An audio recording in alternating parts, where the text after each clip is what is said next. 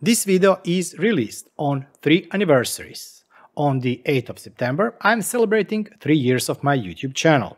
But we also have release of Home Assistant 2022.9, plus anniversaries of Home Assistant, that's 9 years, and Nabukasa, that's 4 years.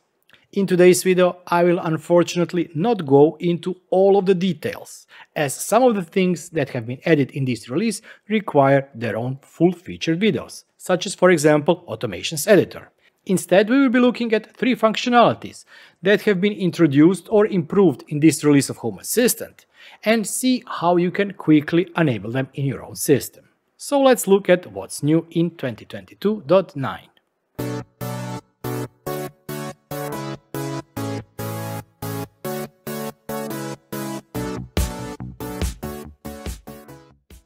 This release of Home Assistant, like the releases last couple of months, brings a lot of new things.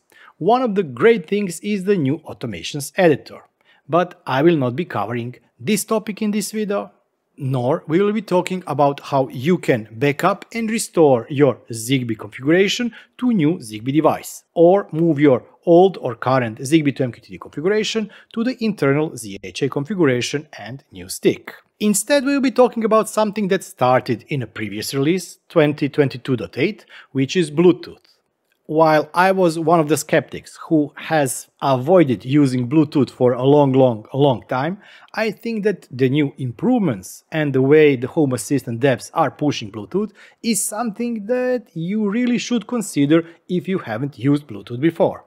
The previous release or August release of Home Assistant allowed us to just buy a USB stick, stick it in our PC, Nook or whatever we are using to host our Home Assistant, add it in the Home Assistant integrations page, and voila! You would have Bluetooth devices. Of course, not all Bluetooth devices are supported, but the list is still growing slowly. The problem for me, and also some of you, is that A. I do not have enough USB ports, which can be mitigated by buying the USB hub, and B. For some of you, that maybe your Home Assistant is located somewhere far away and that it doesn't have enough of a coverage to cover all of the Bluetooth devices. So first of all, let's check what my virtual machine looks and what kind of devices are hooked to it. Action Edit, Others, and you can see that I only have one device, and this device here is my Zigbee router. So imagine the case. You have your Home Assistant on either Intel Nook, Raspberry Pi or whatever that is sitting somewhere far away, for example in the basement of your house. And devices you need to monitor or get access to are located on the first, second or third floor of your house. How you can do that? Actually, now you can do it internally from within Home Assistant by using Bluetooth proxy. Yeah, Bluetooth proxy. That is actually a ESPHome Bluetooth proxy. It has been added in the new release of Home Assistant, and it has 2 parts. First part is, of course, Home Assistant that has to be able to receive the packages from ESPHome, and the second component is ESPHome that now has this Bluetooth proxy functionality. There are 2 ways on how to add Bluetooth proxy. First, let's cover if you already have ESPHome installed. And by the way, for the Bluetooth proxy, you do not have to have ESPHome Add-On installed. But we will look at that option a little bit later down the road. If you already have ESPHome and have any ESP32 devices that are up and running, just go to Edit and add 1 line of code. And that's it. This ESP32 device I have on my network is already collecting Bluetooth data from other devices by using the active scanning. And while we are on that subject, current Bluetooth proxy only supports passive BLE connections. That means that it just waits for a Bluetooth device to send data, such as, for example, current temperature state or the state of the contact sensor. The future version of the Bluetooth proxy, which should, I hope, come in the next version of the ESPHome, and that may not be this month, will have support for active connections. Active connections means that you can not just listen in to the data coming from the Bluetooth device, but also you can instruct Bluetooth devices to do something. Because of this, current implementation of the Bluetooth proxy doesn't support all the devices that are already supported by the internal Bluetooth integration. But I really think that you should already install it and use it if you already have Bluetooth devices, because it can extend the network range of your current setup. After you have added this line, Bluetooth proxy, click on Save, press Install. I will be using wireless or over-the-air update, and compile the firmware. And my updated ESP32 device is already up and running. Let's press Stop here. Since this was existing ESP32 device that I just added Bluetooth proxy to, I do not have to add it once again to Home Assistant. If we go to Notifications, we can see that new devices have been discovered. Check it out. And we already can see 2 new Bluetooth devices. Remember, this is my production environment where I do not have any local USB device hooked up directly to my virtual machine. And the list of devices will slowly update and add more devices. But once again, don't forget that this version of Bluetooth proxy only supports passive scanning. But what if, for example, you are not using and do not plan to ever use ESPHome Add-on? Even if you do not want to install ESPHome Add-on in Home Assistant, the great guys from ESPHome and Home Assistant have created one web page where you can take advantage of the Bluetooth proxy without ever installing ESPHome Add-on. For this, you will have to have one of the currently 3 supported devices. This is a plain generic ESP32 board that you are probably already using for some other projects. If not, there is a link in the description of the video, but there is also an affiliated link here in the web page. The other option is to use M5 Stack Atom Lite, and this is the device that we will be using in today's video. I really do like this device because it's even smaller than the small ESP32 boards, and it can be hidden anywhere in your apartment. And this is something that I will be using to extend Bluetooth coverage in my home. The third device is great if you already have a lot of free Ethernet assets in your home. If you have PoE or Power over Ethernet switch and you have free ports, you can use or you can buy this device, hook it up to your Ethernet, provide power via the Ethernet port, and also hide this device somewhere in your apartment or house. But as I mentioned, we will be using this M5 Stack device. The only thing that you need to do is hook up this device to your PC via the USB-C cable. Click on Connect, select the port, and by the way, if you do not see port listed here, maybe you need to install drivers for whatever operating system you are using, and click Connect. You have a couple of options. If this is a brand new device, just press Install M5 Stack Atom Lite. Installed. This process takes around 2 minutes, and it compiles and installs firmware on this device. If you don't see a list with SSIDs that are available, type in your SSID and of course password. Click Connect. You now have option to add this to Home Assistant.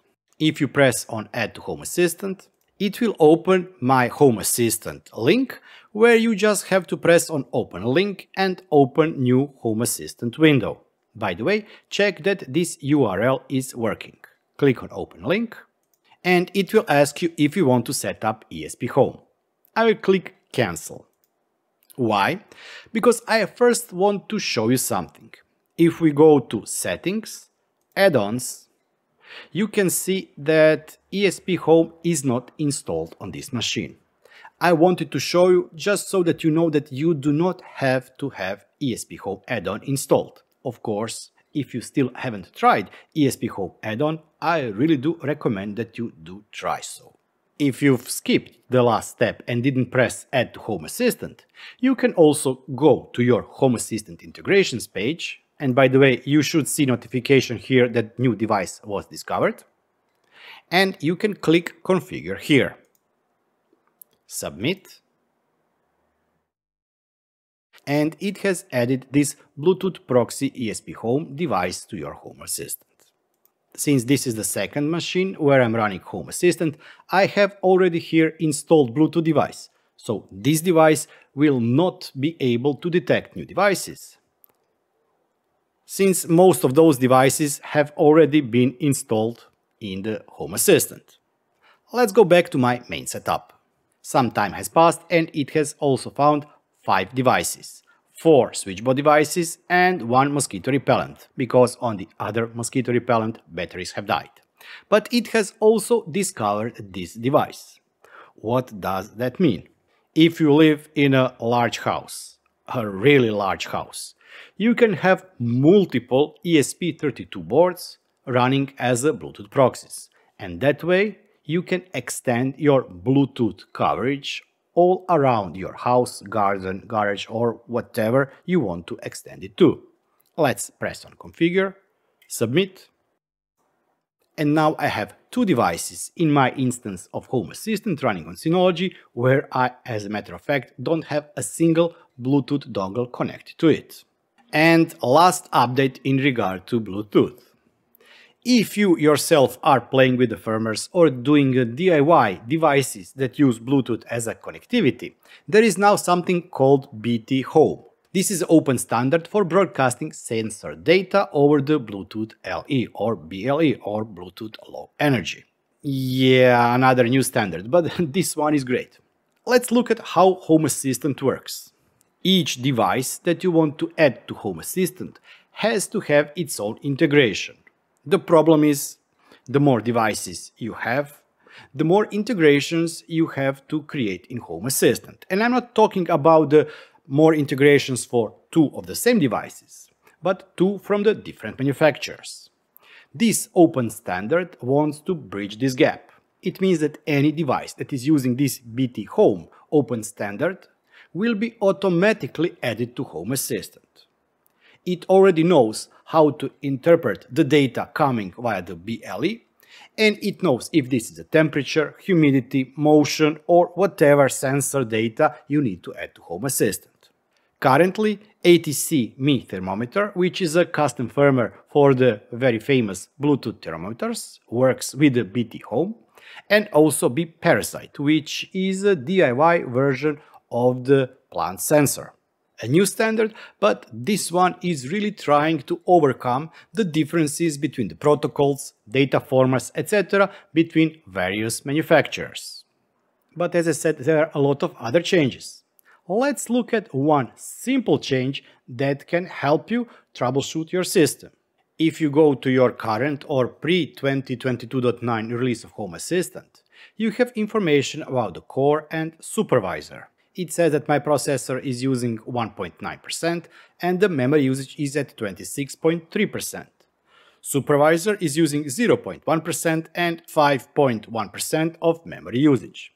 But what does it actually mean? The problem is that this data about the memory and processor use is for that particular container, and it doesn't show the overall system usage. This has been fixed or improved in this release of Home Assistant. If you're lucky enough to have Home Assistant Yellow, click on Hardware.